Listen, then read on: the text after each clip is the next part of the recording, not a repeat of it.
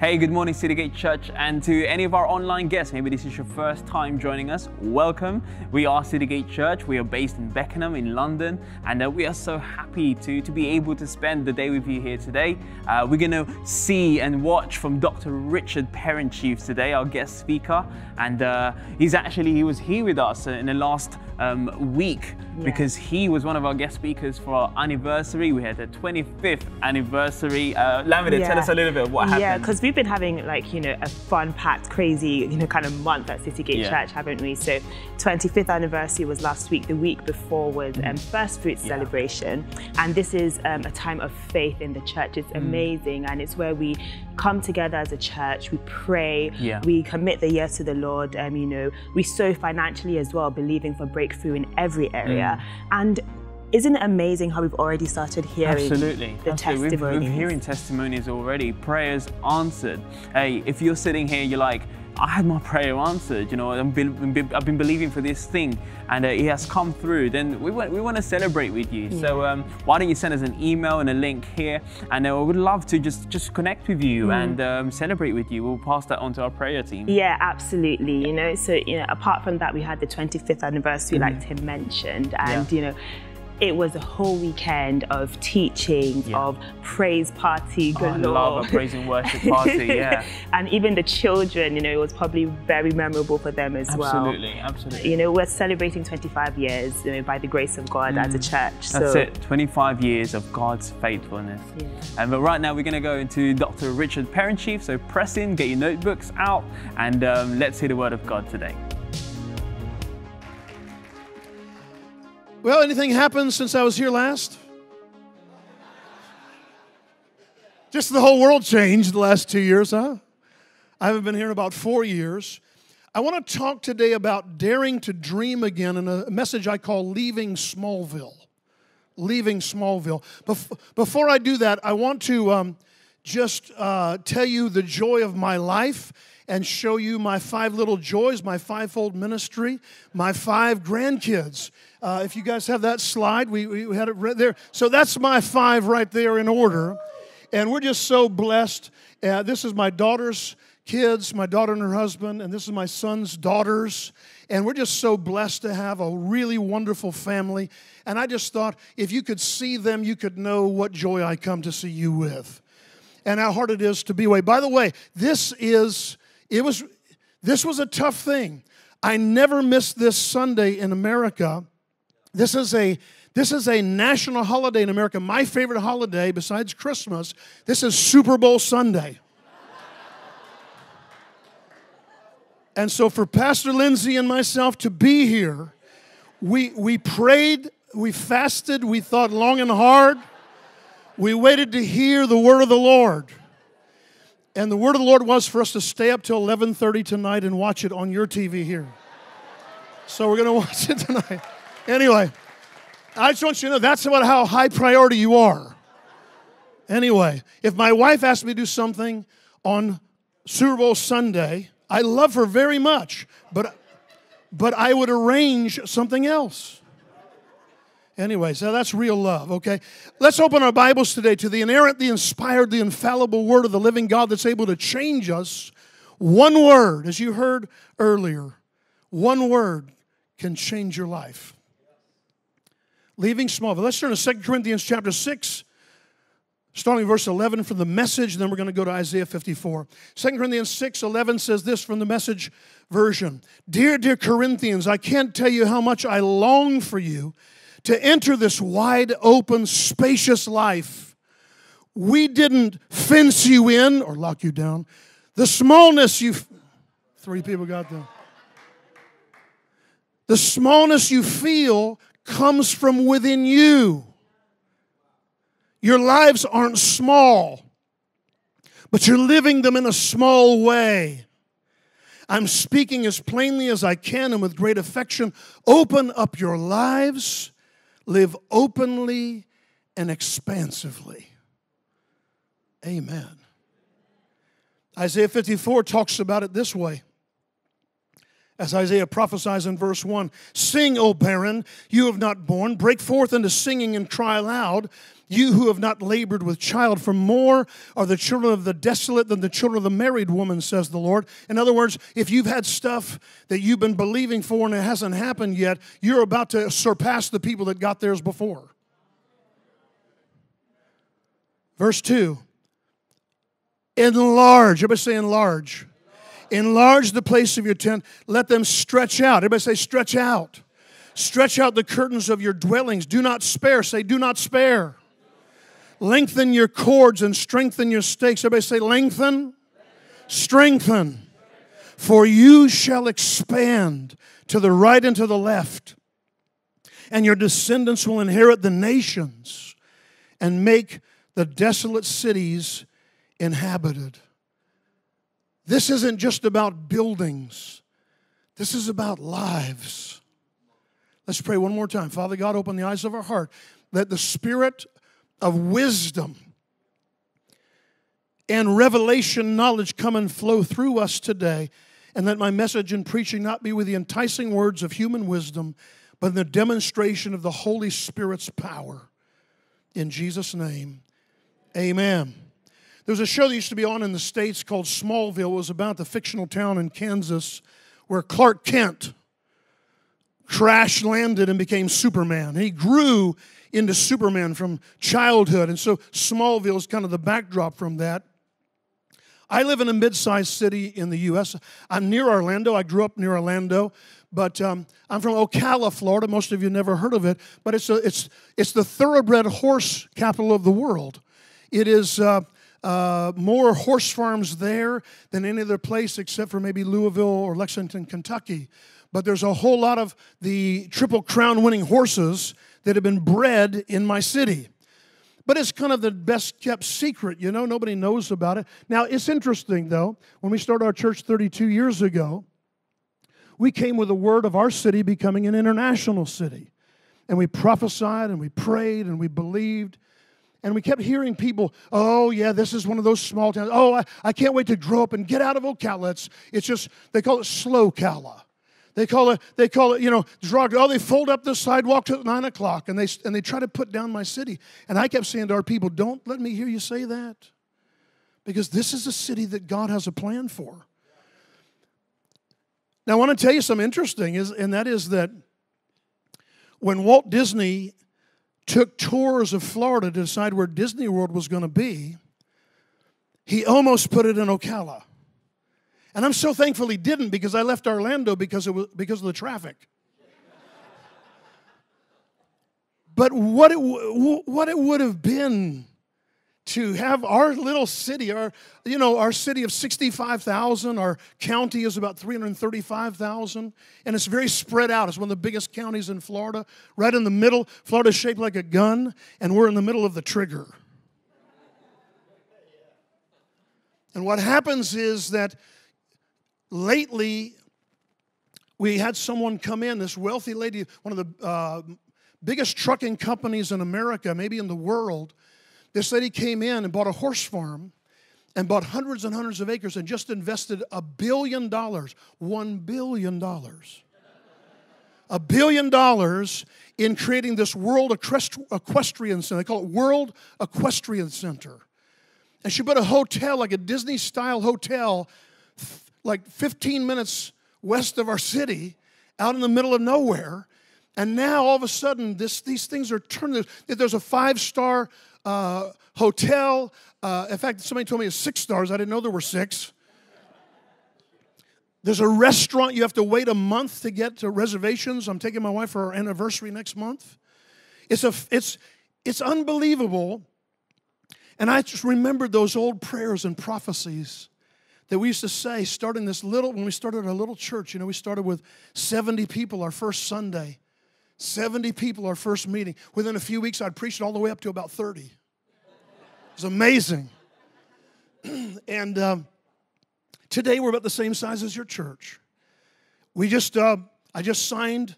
I've been working for years on a new building program, and I just signed the papers last Monday. In fact, our church hasn't heard. I just signed the mortgage. I mean, it's set up. Construction goes forth starting in the next few weeks. We'll be in by this time next year in a brand new building for children. We didn't build a new auditorium. We're building for the kids, building for the future. Yeah, that's the best, right? And I think about those days when we were so small and God kept giving us promises. This is going to be an international city. And you wouldn't believe the diversity in our church today and the nations represented. So many places and languages and nations in our church in little Ocala, Florida. The Bible says, speak well of the city where God has brought you. Walk around it, speak to it, and speak well of it, for in its blessing you will be blessed. Words take time for manifestation. Words take preparation. In fact, in that passage in Isaiah, the Bible talks about, strengthen, lengthen, do these things, enlarge. But that's all the preparation part, because you will expand. You're not yet what you're going to be. You're not the finished product. This church isn't finished. This church is just 25 years. Listen, can I tell you, the average church plant in America lasts between 2 and 5 years. If you can last 10 years as a church plant in the U.S., you have a good chance of becoming an established church. 25 years? Oh, please. You've already overcome all the odds. You've already kicked the devil in the teeth so many times. He's the one that needs dental work. Understand that God wants to do something great, but there's a spiritual battle raging, and that's what I want to talk about for a few moments. You see, we live in a different kind of kingdom. And the kingdoms of this world are not yet the kingdoms of our Lord and of His Christ, but they will be. We live in the kingdom of God. In the middle of a kingdom of darkness, we have a functioning king and a functioning living king and a system that works, and we know who wins in the spiritual battles that rage. But God's people have to recognize the battle and stand with God and His Word in moments where everything gets fuzzy. Thank you for that overwhelming response. And remember, as Pastor Jay and I believe and agree, we don't fight for victory. Jesus already won the victory. We fight in faith from the platform of His victory, and we just have to enforce the victory of Calvary through the blood of Jesus. But everything you see going on in the world right now is the enemy's attempt, I believe, to restrain, frustrate, block, delay, derail the development of God's kingdom. And the Bible says about God's kingdom that this is the truth. God's kingdom is an ever-expanding kingdom. Isaiah chapter 9 verse 7 says this, of the increase of His kingdom and government and peace, there shall be no end upon the throne of David and over His kingdom. Listen, of the increase, not just of His government, but of the increase of His government. So the kingdom is constantly pushing forward and pushing outward, breaking boundaries. Everything in this world system is trying to push you down. Growth comes through intentionally going after your design in the kingdom. That your latter days are supposed to be better than your former days. That the end is better than the beginning. That despise not the day of small beginnings, because that's not the end. By the Holy Spirit, your life, your family, your calling, your job, your career, your home, your finances, everything is supposed to be expanding. Now, it doesn't expand at just an upward trajectory. We know that. But let your next low be higher than your last low. Let your next high be higher than your last high. You understand? So it broken line, kind of like a graph, but we're always going up. We're always going through. We're always pressing on. We're always seeing. Why? Because inside of you is the King of the kingdom that never ends and never stops growing and expanding. Here's a problem. Yeah, that's the truth. It's growing. It's pushing on you. while everything else in the forces of gravity and nature is pushing you down. What are you going to do in 2022 to grow beyond what you did in 2021? I mean, church attendance is great. Reading devotions is great. But my point is this: what you don't begin to strategize for with intentionality will not happen. Because growth and expansion in this world in which we live doesn't happen by default. It only happens by design. You have to design to yourself to agree with what God is saying, right? God's kingdom is always expanding. Let me read you Isaiah 9:7 again from the Message. It says, His ruling authority will grow, and there will be no limits to the wholeness He brings. The word wholeness there is shalom. Peace, prosperity, well-being, contentment, health, and wholeness. His ruling authority will grow, and there will be no limits to the shalom on your life.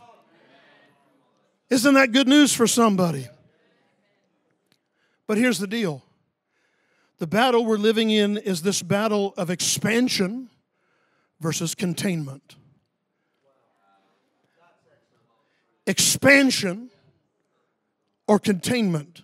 And those choices are right ahead of us right now. Coming out of COVID, I'm telling you, you can see it as clear as the nose on your face right now. COVID has exposed the fatal flaws of humanity and the fatal flaws of human government. I'm not talking about politics. Please don't get us. Listen, we all have different things on politics. Go for it. Great. In our church too. Just be free. Do what you believe. Go with that. But here's the bottom line is, listen, politics is made up of two ancient words. Poly, meaning many, and ticks, which means blood-sucking insects. So at the end of the day, politics is the fight to get power and to govern, the right to rule. But it's interesting, isn't it? When you see all over the world in different, third world countries and the biggest countries in the world, your country and my country, that we see these things released in the bureaucracy of red tape and control that contained us and is willing to contain us into infinity. Part of this was expanded, and really, I could see this in our missionaries are good friends of ours to Jamaica. And the Jamaican government placed a bunch of rules and regulations on everybody at first. And then by about a few months ago, 6 months ago, our team was home on furlough. And they said, you won't believe what happened. They said now they're doing 1 day a week of nobody leaving their home. Guess which day? Sunday. And the only thing people left their houses for anyway was to go to church. And I said, what about the Christians in government? They said, well, the prime minister is Seventh-day Adventist. He goes to church on Saturday. California, laws made. No singing. No singing at church. What? No singing. What about make a joyful noise unto the Lord? There's the law and the higher law. Listen, whatever you want to do is good. I'm good with however you interpret things, but I'm telling you that the Word of God is the highest authority, and when the world is pressing in to constrain and contain you, there are moments where you have to break out on purpose by saying, I have one King and His name is Jesus. I'm not saying don't listen to government. I'm not saying don't listen to government. Don't hear this wrong. But we used to have a saying in our church. If you want to test someone's character, give them a little bit of authority. We had one lady that Pastor Lindsay asked to help out and with some of the music things. And before long, we had the Gestapo working. We had a head usher one time that was from New York, and within a few months, I noticed he was giving special seating arrangements to his friends and using his influence. This was an Italian guy from New York. Do I need to say more? We gave a little bit of authority, and within a few months, we had the mafia running our ushering. And it would be so funny, except it was real. If you want to know what's in someone's heart, give them a little bit of power. You're now in charge of this part of the floor. That's what you're in charge of. You may see leadership, you may see Hitler. I don't know. All I'm telling you is it's the wildest thing when you give somebody a little taste. One of the things we need to celebrate in this church is 25 years of freedom. Because you have leaders over here who encourage you, release you to do what you're supposed to do, help you to grow, train you, equip you, encourage you, help you, first and foremost, help you come to Jesus and point to Him. But they don't box you. And I've noticed I have a lot of friends, pastor friends from all over the world, and some like to box everybody in. And some like to release their people within parameters and the framework of the vision of the house. We're in expansion versus containment battle. That's where we are. The devil uses the world system to intimidate God's church. Read your Bible and read your church history. The church, the kingdom within us will always be pushing to expand freedom and grow freedom. And that becomes a threat to some. Here's what I believe. This is a personal opinion, but here's it. Scared people are easily controlled and manipulated. So if they can keep us scared, and my least favorite phrase during the last 2 years was uncertain times. If I had $1 for every time someone said, in these uncertain times, what will we do with this uncertain time? But we have a certain God who's the same yesterday, today, and forever. He was God. Listen, some of you, I realize many of you are younger, way younger than me. But some of us in the room remember something called Y2K. And the earth was going to completely implode because the computer was going to not change to the year 2000. And all of the power grid was going to go. Computers were going to crash. And we were all going to die. Anybody remember that? And before it happened, the newspaper came out to interview me the week before and said, we want your comment, Pastor, because we have another pastor in the area who has advocated, he's bought a huge warehouse and has filled it with bottled water and toilet paper. And they asked me for a comment. I said, well, I hope he doesn't get wiped out. So, I don't know if I can say that in mixed company, but I just did. But here's what I said. In the newspaper, what do you say? I said, Jesus is my Lord right now, and Jesus will be Lord on January 1st, 2000. And everything's going to be okay. Remember, Pastor Lindsay? I told the church that week after week. Don't freak out. It's okay. I don't know what's going to happen, but I know that God is okay. He's not biting his nails because the millennia is changing. He's God, and we're good. But people use that to put fear for a year or 2 years before. Especially, it was hysterical fear just before, to where the pastor, God help him. At least for COVID, he had plenty of toilet paper and bottled water. I guess still. It's 22 years ago. But understand that in this life, there's always going to be pressure. But God has not given us a spirit of fear, has He? but a spirit of power and love and a sound mind. The more afraid you are, the more the enemy of your soul can contain you and fence you in. And I'm concerned that we're being conditioned right now toward limitation.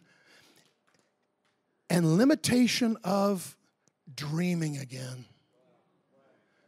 I don't know about you, but the first lockdown, we had it here, but we had the 15-day lockdown. In 15 days, we're going to crush the curve, or whatever it was called. We're going to crush the curve. We're going to stop 15 days, that's all we need. But then they needed 30 more days. They went into months. We're almost 2 years. And the kingdom of God is still expanding.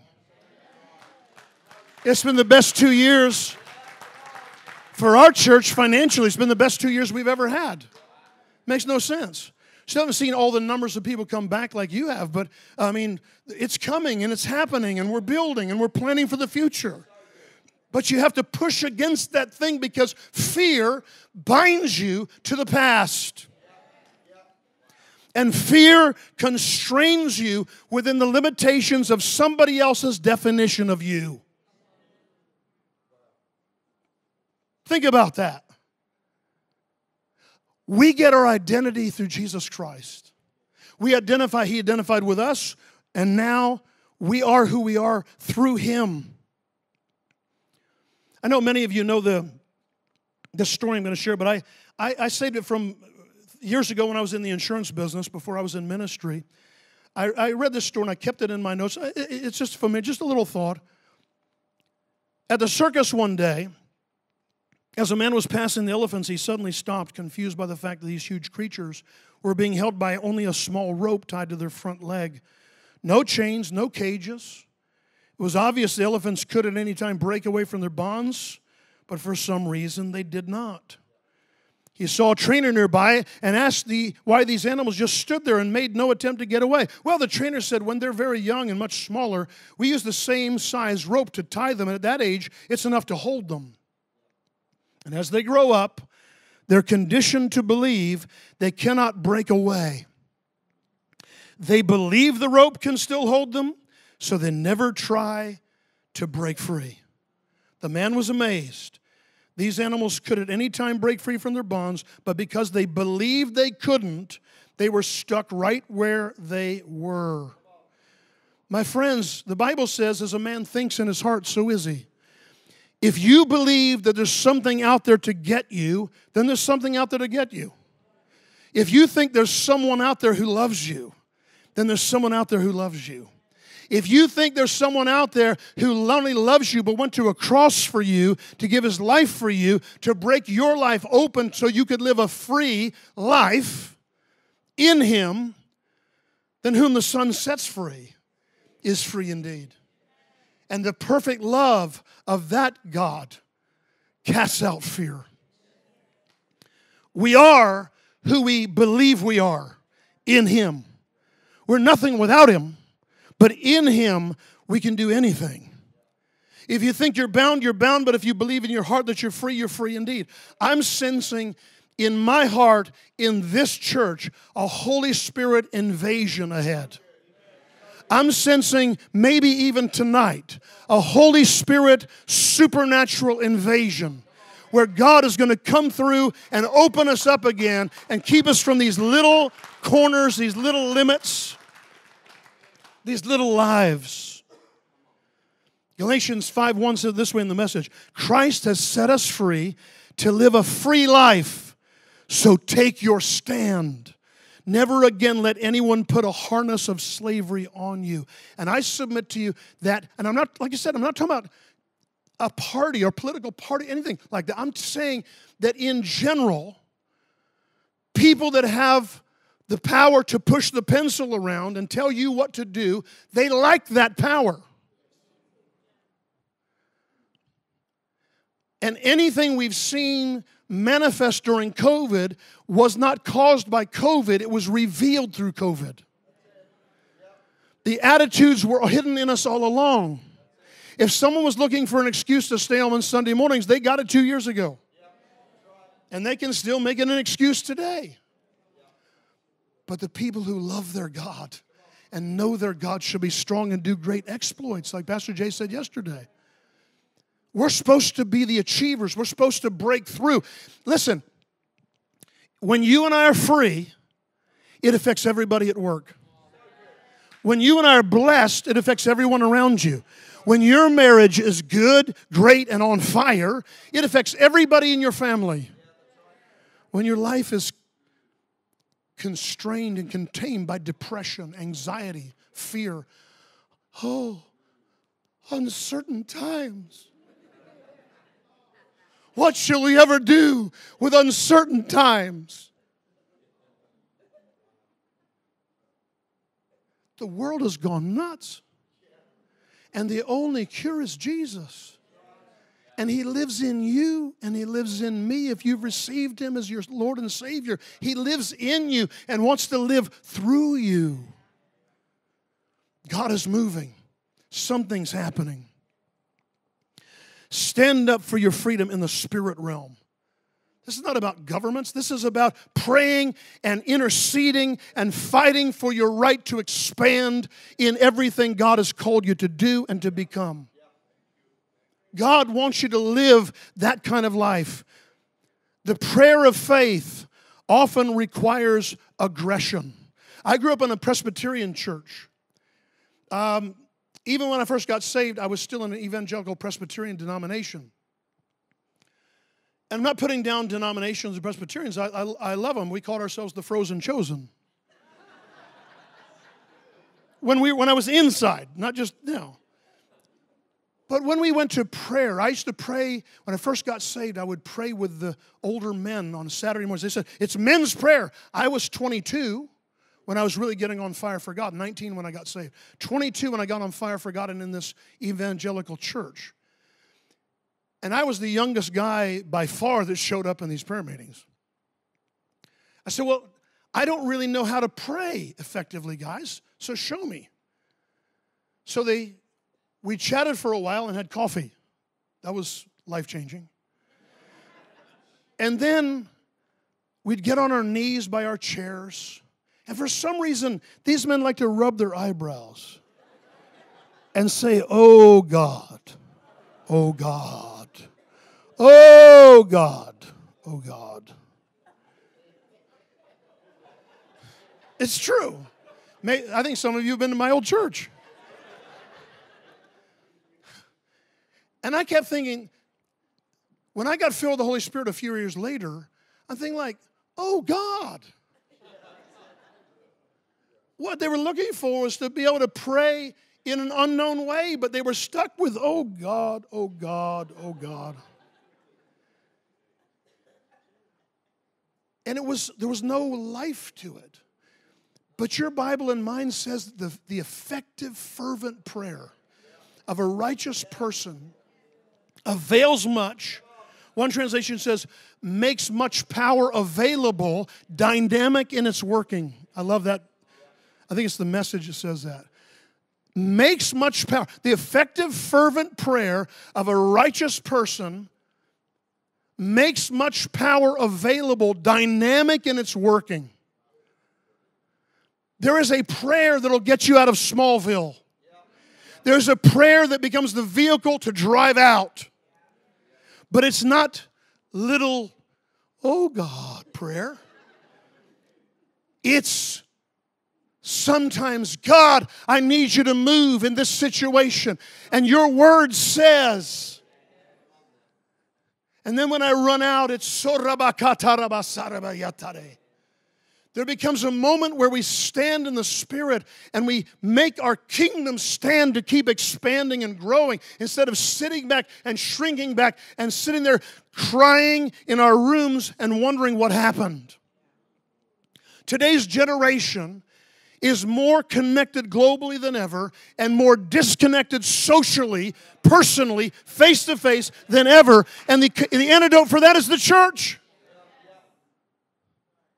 Unless we just all go online. The word church means a gathering together of called out ones to action. A gathering together of called out ones And the prefix ek there indicates action. Church is not just a noun, it's a verb. Where are you going today? I'm going to church. Okay, that's a noun. What are you going to do today? I'm going to church. Because it's a gathering together where I sense that I'm called to action. And it empowers me and inspires me and releases me to go be who God has called me to be in this world. This becomes the training point, and everything else becomes your mission field. I'm not talking about being rude to people when I talk about aggression either. I'm saying we have to be relentless when it comes to resisting the forces of this present darkness. You don't put on armor to go to the ballet. What I mean by that is there was a guy early on in my life when I was in a big church in Orlando, big spirit-filled church where I first was in ministry. And this one guy was a divisive home group leader. And he kept saying, when Pastor Benny is talking about spiritual warfare, oh, no, that's the past. We don't do that anymore. No, we don't need the armor of God anymore. We need the negligee of worship. Exactly.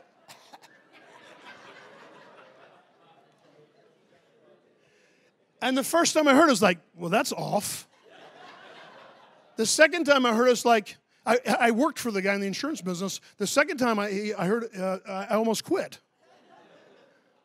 Because Ephesians says, put on the whole armor of God that in the evil day you may be able to withstand. And then tells us what it is. Put on the belt of truth, the breastplate of righteousness. It's armor, my friends. It's not, we're not tippy-toeing through the tulips. We're not hippy dippies from the 60s that just peace and love and flowers.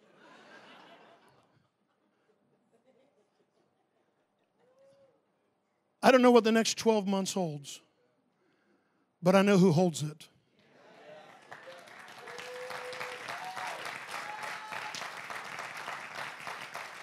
And I refuse to allow fear to hold me back, and I pray that you do too. We will not be intimidated. So here's the good news. God's perfect love crushes fear, casts it out. The opening statement for every encounter where God shows up in the Bible is, fear not.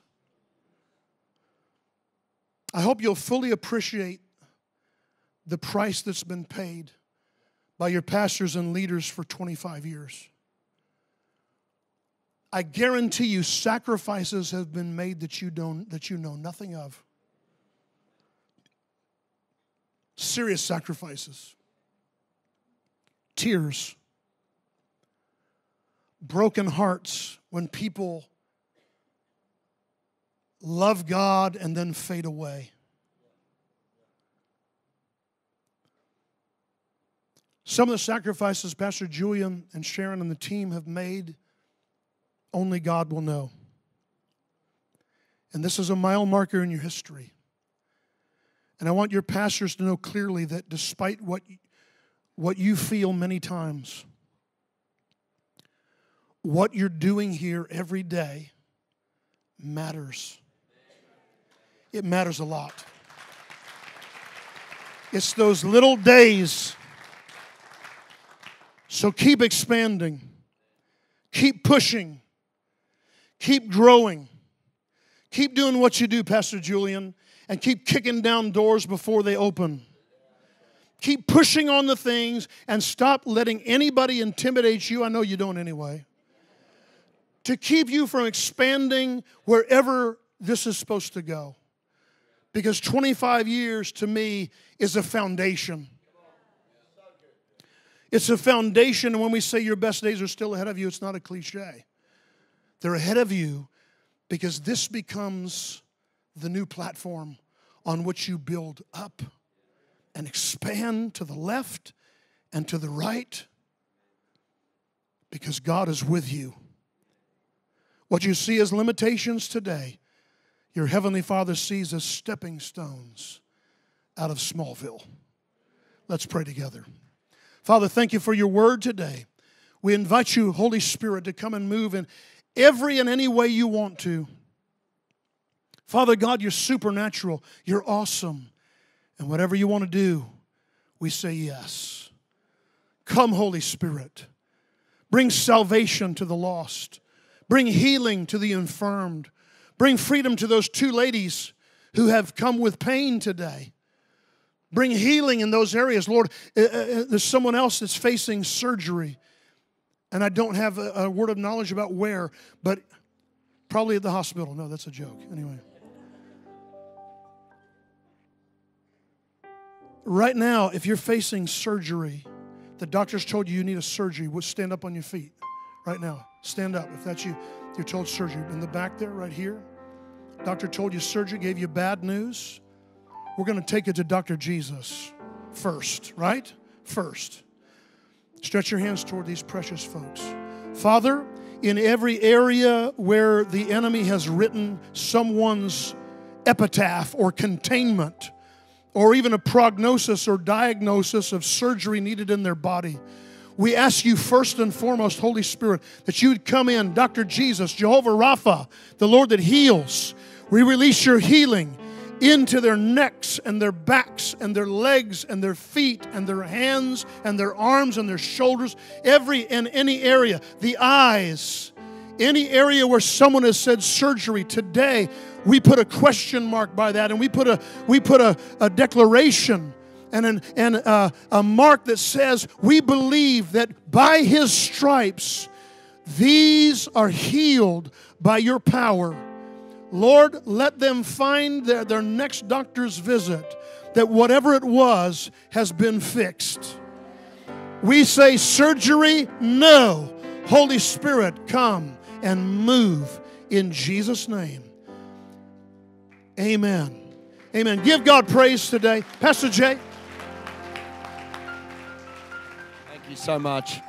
Come on, let's give a big God bless you to Dr. Richard. Just so good. So good, so good, so good. Wow, wow, wow. Well, as we close today, we are going to go out celebrating because we got a lot to celebrate, amen? But just before we do, let's all just stand to our feet in the house. And I just want to ask you probably the most important question today. And I know it's already been asked, but do you know Jesus Christ as your personal Lord and Savior? Have you received Him into your life? You see, it's something, to believe there's a God, or to believe there's a higher power, or to believe there's something's happening after you die or whatever. But it's a completely different thing to say, Jesus, I give you my life. I receive you today as my Lord and Savior. Come into my life and make me a brand new person. The Bible says you must be born again. That's been in the Bible since it was written. It's not just come out in the last 20 years. It's there in John 3:16. Somebody asked the question, how do I know I'm going to have eternal life? How do I know I'm going to spend eternity with God the Father in heaven? And it was the Lord Jesus Himself who said, you must be born again. He said, yep, you're born of your parents, but something needs to happen on the inside of your life. And that is when you give your life to Almighty God, the creator of heaven and earth, the one true God who so loved your life that He sent His only begotten Son, Jesus Christ, 2,000 years ago. He died on the cross and was raised from the dead in order for you to receive brand new life. See, He paid a price for your life. He paid a price. He didn't just come as a prophet or a teacher. He died for you. He died for me. He paid the price that only His life could pay. And that was the price for the fallen mess that this world became when they turned their back on God. And you may say to me today, Pastor, I've never turned my back on God. I've always believed in God, but I just don't know. It could be this, it could be that. You know what? We're all born into the same situation of needing Jesus Christ. So I'm going to ask every eye to be closed in this place and every head bowed. And we do that just out of a sign of honor of people. It's not because all of a sudden this is a special time and we pray with our heads bowed. We normally pray with our eyes open, heads up and shouting. But this is just a very personal moment for God and the Holy Spirit and for you to come into agreement today to settle this once and for all. You see, a decision you make right now affects your life for eternity. Mine was October the 8th, 1984. I received Jesus Christ as Lord. Sharon was 1973 in her bedroom as a 7-year-old. Well, today's your day, and perhaps you're here today and you've never received Jesus Christ as your Lord and Savior, or perhaps you can say, you know what, yes, I have received Jesus as Lord, but I really don't live it right now. And I made a decision at Christmas that 2022 is going to be the year I come back. Well, perhaps that's why you're here today. So just with every eye closed and every head bowed, if you want to say, Pastor Jay, can you pray with me? We're not going to embarrass you here today. We're not going to call you out or anything like that. We do that sometimes, but today we're just going to ask you to respond. And it's responding to me, yeah, but it's really responding to the love of God. And to say, come on, God, will you do something in me? Will you take this clay and make me into a masterpiece? Will you do something in my life today that will last for eternity? The Bible says you will be born again. His life will come into you and cause you to have a brand new beginning. And if that's you here today, just with every eye closed and every head bowed, why don't you lift your hand in this auditorium right now? God bless you. God bless you. Wonderful. Come on, there's other people here today. You need to receive Jesus as your Lord and Savior. Come on, step out. Perhaps your heart's beating right now. Perhaps you're thinking, oh, I just don't know. Come on, friends, you're not here by accident. Once I've seen your hand, you can put it down. Wonderful. Is there anybody else here today? As I quickly look across the auditorium. Come on, let's all pray this prayer now, especially those who have responded. Let's say, Heavenly Father, thank you that you love me and that you've demonstrated your love by sending your Son, Jesus Christ, to die on the cross to give me life. Thank you, Jesus. I receive you today as my Lord, my Savior, and my friend. By the help of your grace and your power, I will never be the same again. I receive eternal life in Jesus' name.